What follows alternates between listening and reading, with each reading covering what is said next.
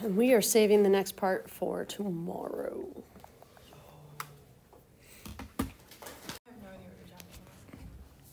All right.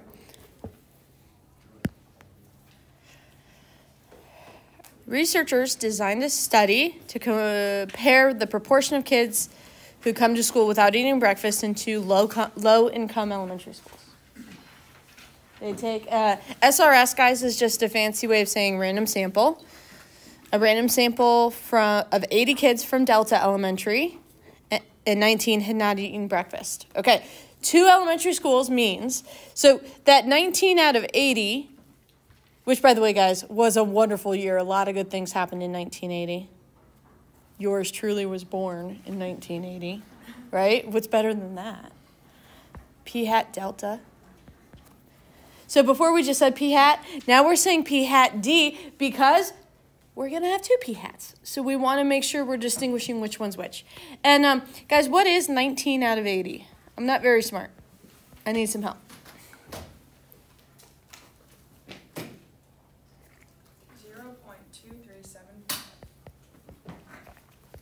0.2375. All right.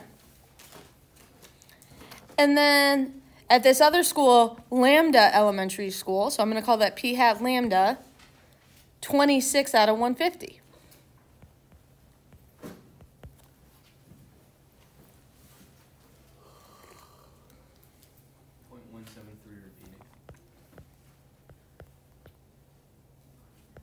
So I'll take it out to 4 just so that both are 4 decimals.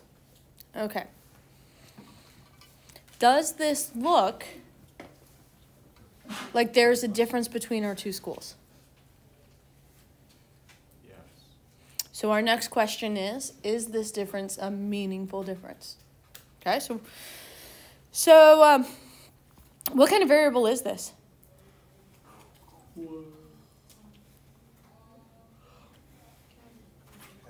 Categorical, because the variable is, did they eat breakfast or not?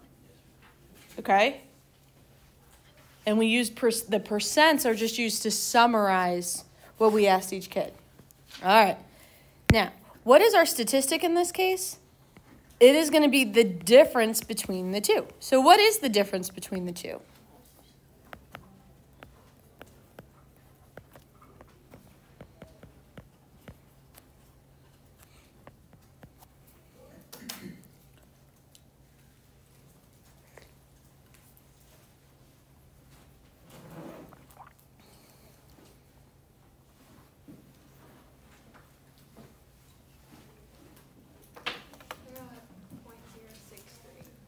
.063. So there appears to be a little bit of difference, yeah? Is that a big difference between 2 groups?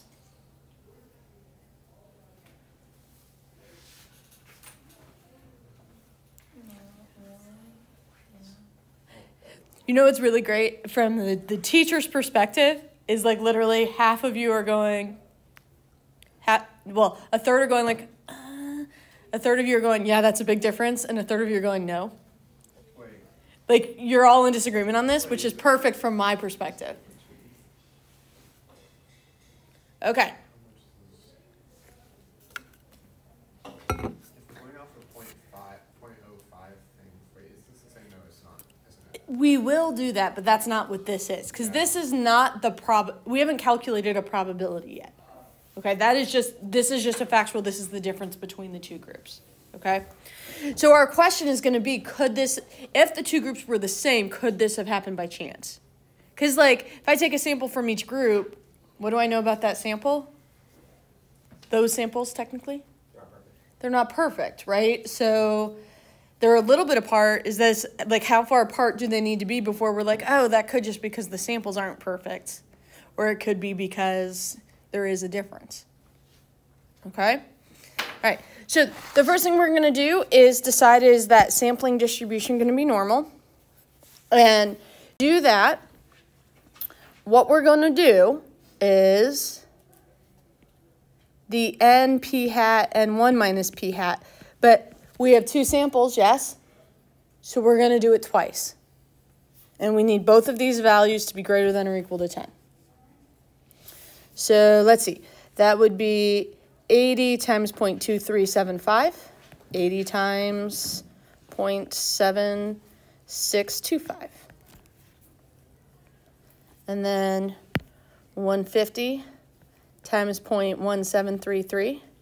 And 150 times 0.7628. Can somebody check my math there?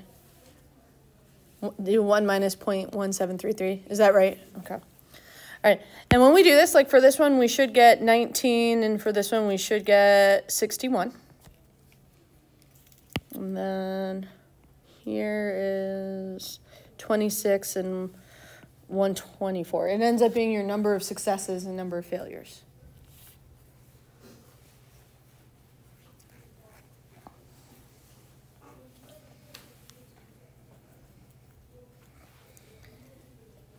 And what are we looking? Those numbers are greater than or equal to 10, so can we say the sampling distribution will be normal?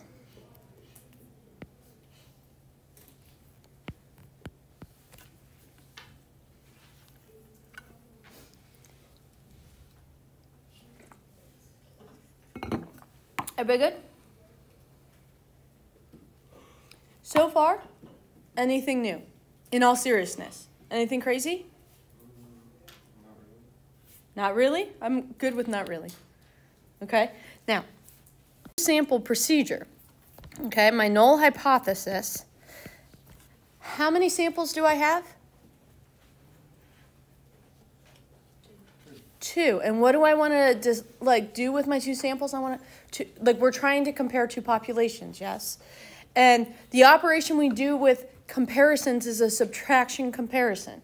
So it's going to be that the proportion of delta minus the proportion of lambda has to equal some number.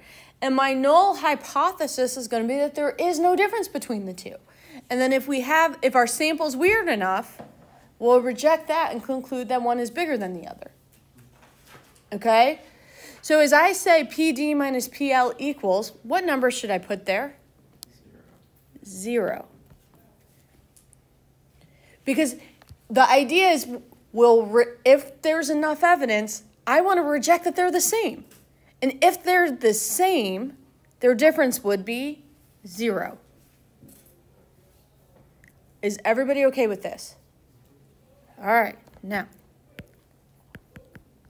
my alternative hypothesis is that when I subtract the 2, well, let's look at my samples real quick, y'all. What do my samples suggest about the answer of delta minus lambda? That it's bigger than 0. You want to know why? Because delta minus lambda on the samples is bigger than 0. So that's how we decide which side, whether we do greater than or less than. So if you always start with the bigger of the 2 sample values, okay, then your alternative will always be greater than.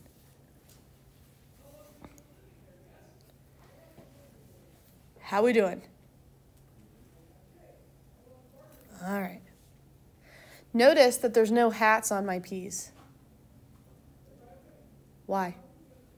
Because we're not talking about the proportions of the samples, right? Well, the hats are the proportions of the samples, but I don't need to run a test to know the difference between my 2 samples. I know their values. I don't need to write a hypothesis about them. I know them already. The question is, do these samples suggest the bigger picture to be one thing or the other? Okay. All right. Now, hey guys, when we have proportions, what do we do with our test statistic? Or what kind of test statistic do we have? It's not Z stars. Z star is what we use for a confidence interval. Our Z statistic kind of goes like this. I'm going to write a really fancy formula, and then I'm going to simplify the really fancy formula, okay? When you look, my sample value is P hat delta minus P hat lambda. It's one value minus my null hypothesis would be 0.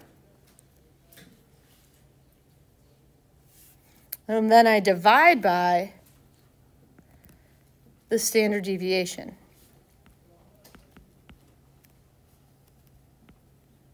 No, I had that right.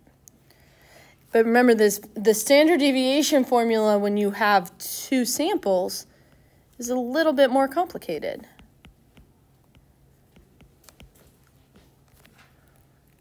That's a D. Yeah.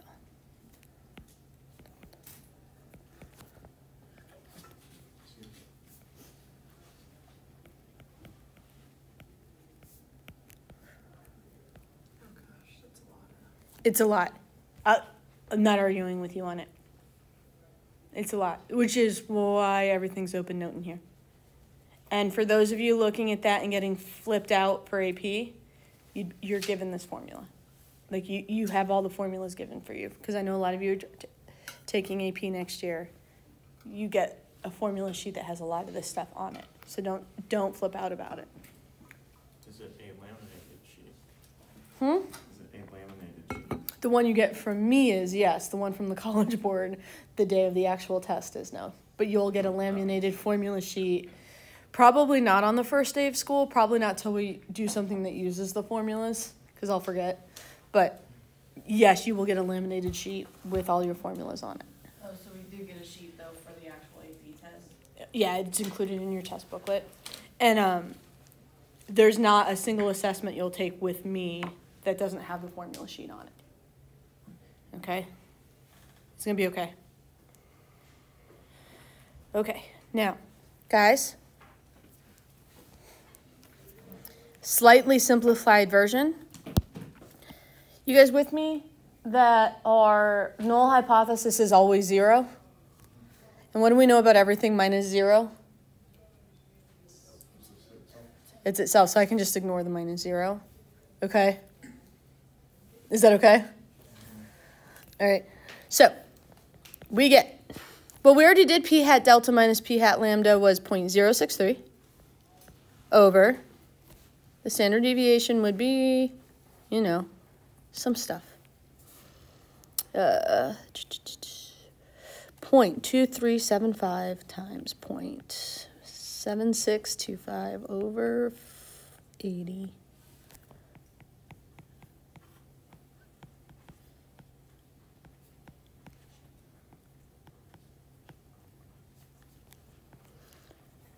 Big fancy formula.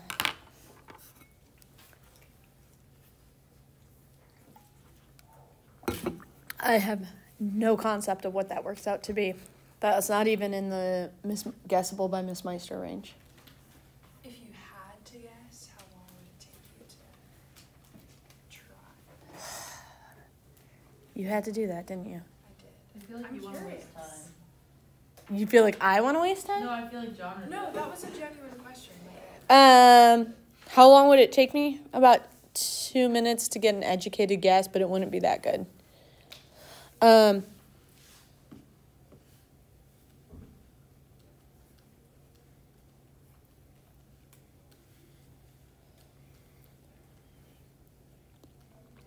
fact, I want to do the opposite waste time, because when the donuts come, I just want to eat donuts. I don't want to do math.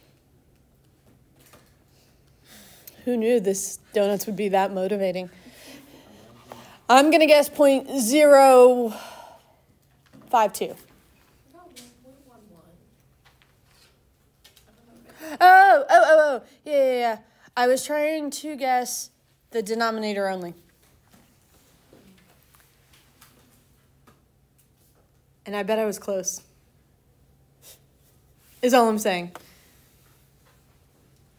You said 0.05, I said 0.052 for just the denominator. And given that the answer was 1.11, I bet I was pretty darn close. That's actually so impressive. 1.21. Wait, huh? What's your denominator? No, just the square root. Yeah. Just this part Yeah. was not 1.21. No, it was 1.052. Your guess was. Oh, my guess was right, is what you're saying. Within the margin of error. I got 0.8. Did you take the square root? Come on, man. And also, there's a high chance of error with all these numbers. So, be fair, it's just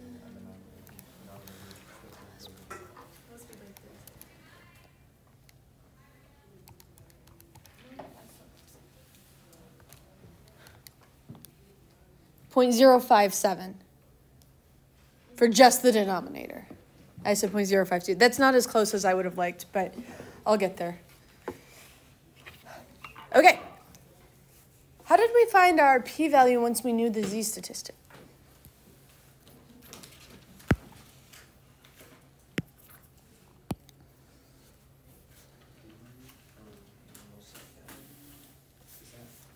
Normal CDF? Like, let's go back. Perfect. So we're going to, draw a normal curve. 0, sigma equals 1, 1.11. DK sold out at 7 o'clock this morning. You're the best. So, thank you, Mr. Peters. you're welcome. The best is, did you hear about the 8th grade field trip? No bus. Bus didn't show up. For the DC. Yeah, they're coming tomorrow, and they only get to be there for 3 days. Peyton was sitting in the office on the floor this morning, because they made a mistake and thought they were coming tomorrow. That's so tragic. Oh my god. So all these kids were showing up with like these big bags and stuff. early. They did give them the whole day off, though. There's like 20 of them in DK right now. That is so sad. That is... I can't focus with No, it right you're not getting the donuts till we're done with this example. All right.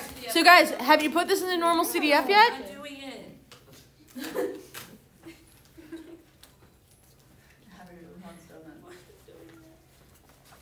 You think I can guess this one? Okay. 0.105. We got 0.133. All right, that is really bad. Guys, I'm sorry. I'm ashamed. I shall do better at my guessing. All right. So, remember, the p-value is the probability, like, hey, if the null hypothesis is true. And in this case, so, like, if there's no difference between the two schools, the probability we could get samples this far apart is, like, 0.133 is, like, not that crazy. 15% or 13% is, like, reasonably likely to happen by chance. Okay, so, since our samples... Notice how yesterday I said sample and now I'm saying samples? Because there's 2 of them now. Okay. That seems like something Miss Meister shouldn't be picky about, but I'm going to be very picky about it because that's actually the whole premise of us doing a unit on 2 samples. Okay. Since our samples are reasonably likely.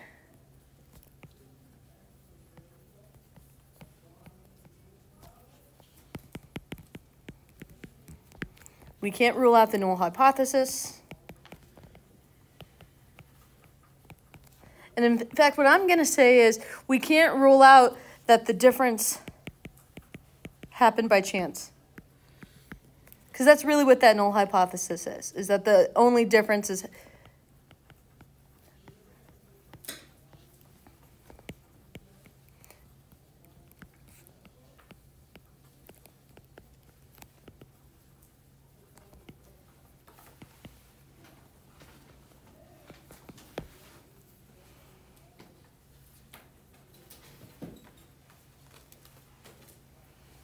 Everybody good so far?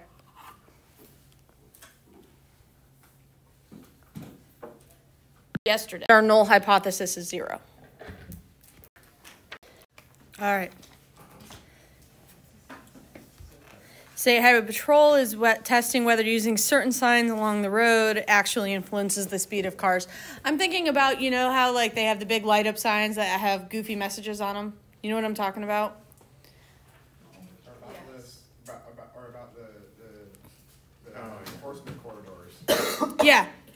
Where the target, distracted driving corridor. Like if you go just north of, on on 71, like towards Cleveland, there's a, hey, we're really looking for distracted drivers in this area, right? Like, does it actually influence what they're doing, or is it just like, hey, we're trying to scare you?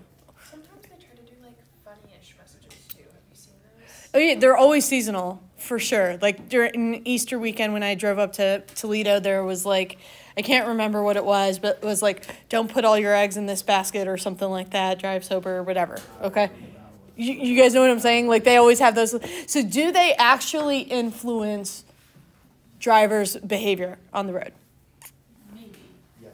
like a subliminal message. So if I was like, I'm working for because like they have to pay someone to come up with the messaging, they have to pay to have all that installation, all that kind of stuff. They might want to do a small study to decide, is it actually effective? So here's what they did.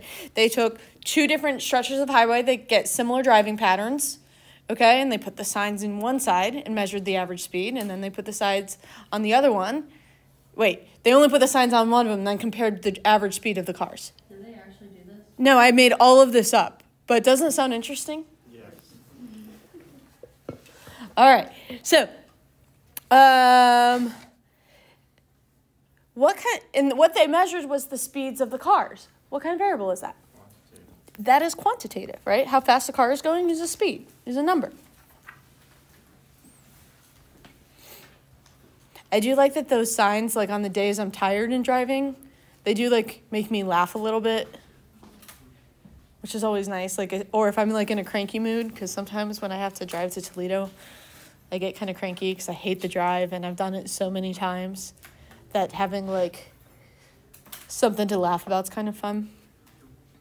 Hey, typically, what are our statistics when what we deal with is a quantitative variable?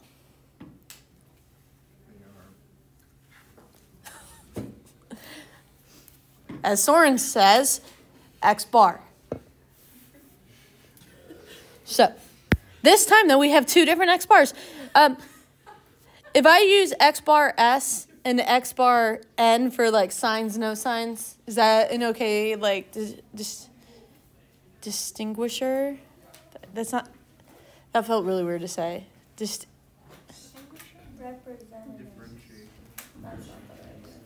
Yeah, like, there's a word I want. I feel like it begins with a D.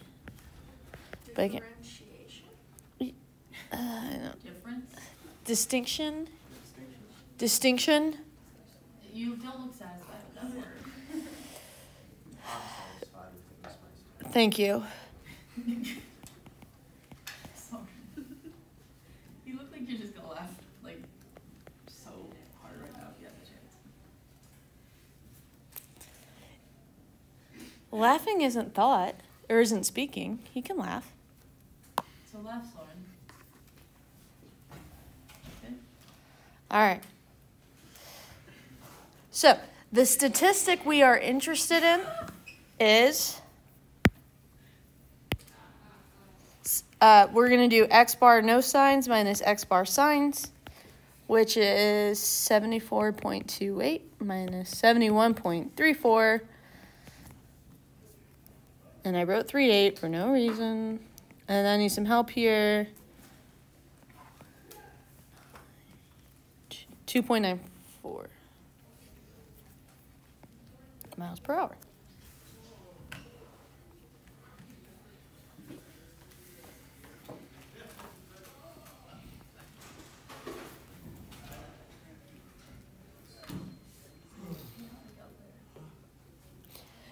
And for means, what's the rule about normal?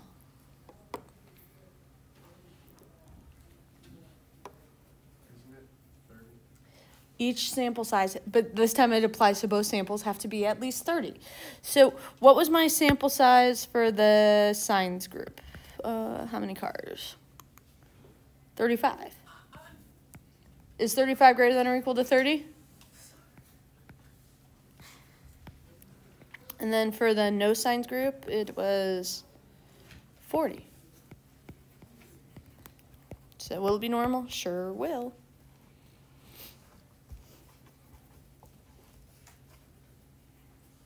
Wait, after this, are we done? Mm-hmm.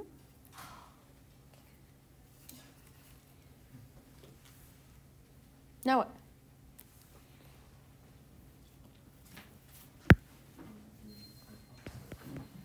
I write my hypotheses. HO and HA. What do you think HO should be?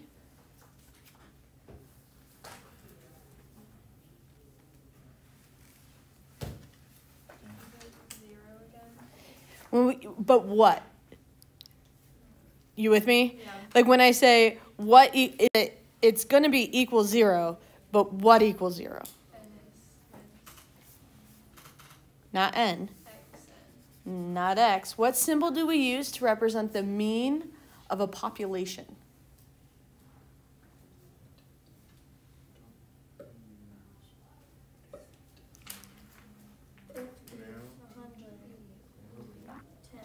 What symbol do we use? Mu.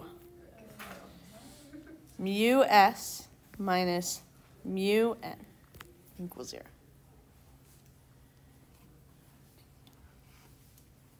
Oof, oof. Hey guys, I'm going to do that the other way.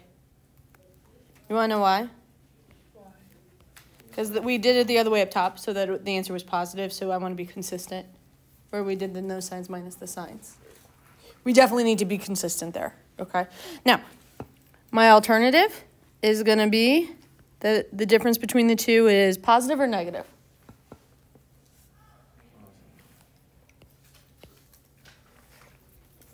Our sample suggests that it's greater than 0. Is 3 miles per hour a lot?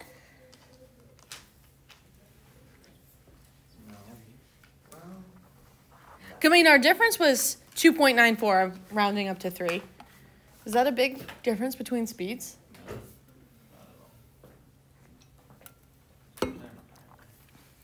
Is that a difference between speeds? Or is that a difference between average speeds?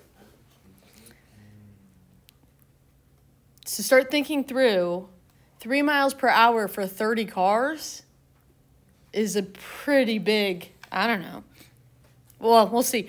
Is it a lot? What we do is we find that t statistic and that p-value to make that conclusion, because what is a lot is really hard to say.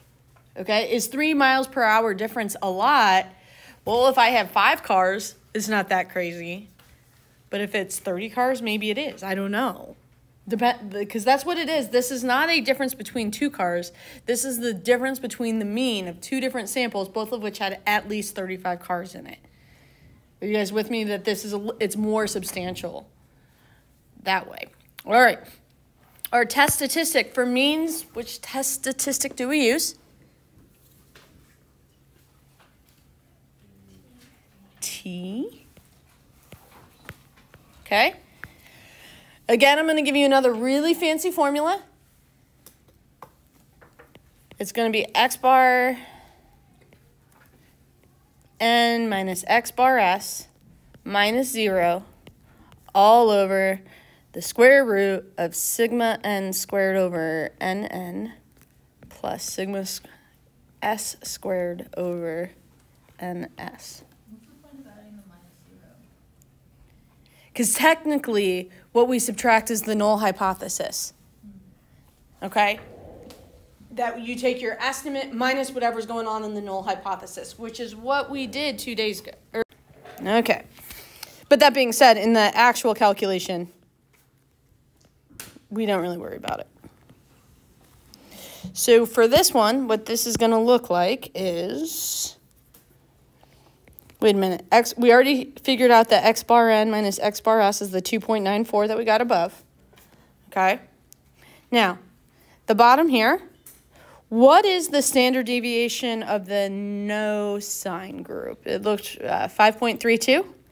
Is that right?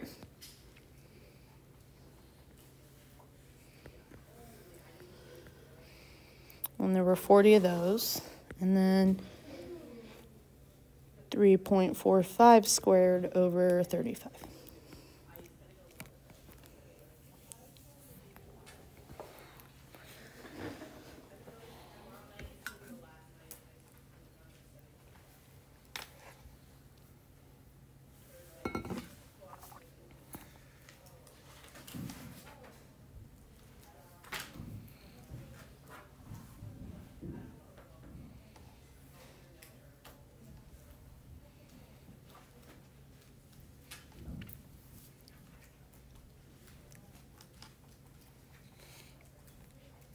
What are we getting?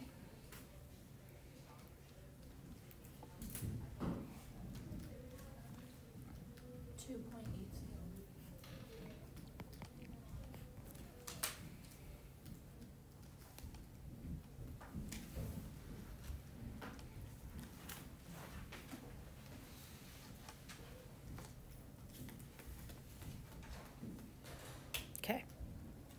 So then to do that p-value part, this time are we going to use normal CDF? We're going to use TCDF.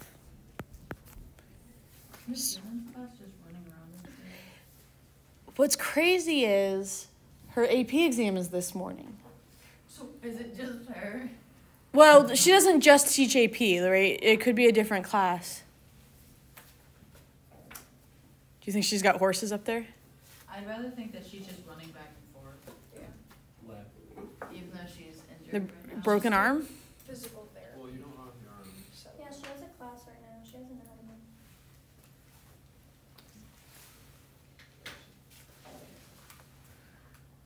Did you say TCDF. Hey guys, what's my degrees of freedom here going to be?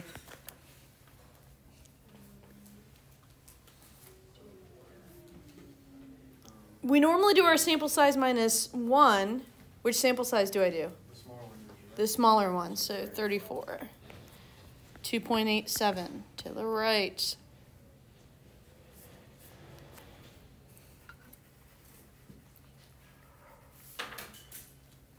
I would imagine this is pretty unlikely because that's a pretty large T statistic.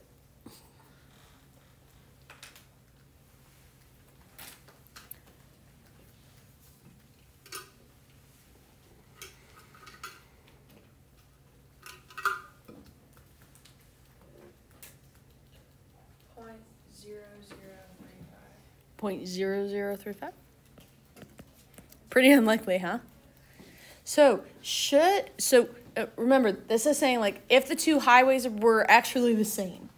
Okay, if that null hypothesis is true, the difference in the means would be 0. Could it have happened by chance that we got a difference of 2? 0.94? This is the probability it could have happened just by chance. But the fact that samples aren't perfect. I think that's low enough to convince me that it didn't happen by chance. Okay, so we're going to say since our samples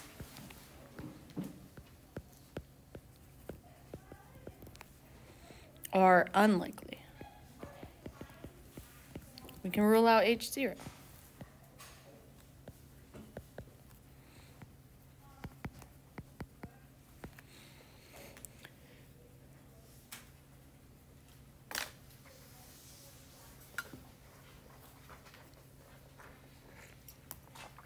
Not good enough.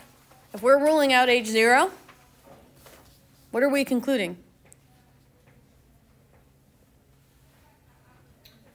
That the null hypothesis is true, so that means. No, we're ruling out the null hypothesis and concluding the alternative hypothesis is true. Yes? Wait, did I say including the null or ruling out it? I think, I don't know. I thought you said we're concluding the null hypothesis is true. We're concluding the alternative is true. I probably said the wrong, said the wrong thing. We're including the HA. So, guys, if this hypothesis is true, what does this hypothesis really mean? It's the mean of the no sign group is bigger than the mean of the sign group. So, in the context of this question about should they put signs along the highway, the answer is yes, because the no signs group had a higher speed than the signs group. And from the State Highway Patrol's perspective, they don't want people driving faster than the speed limit, right? I mean, yeah. So, not only can we rule the null hypothesis, we can say the average speed on the highway with signs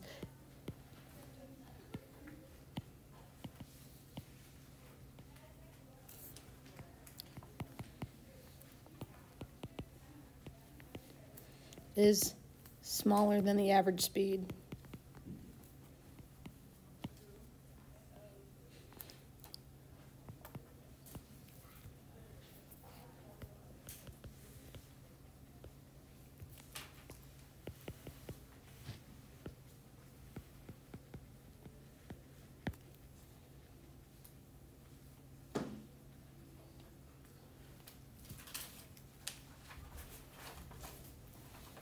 So when we end up with like that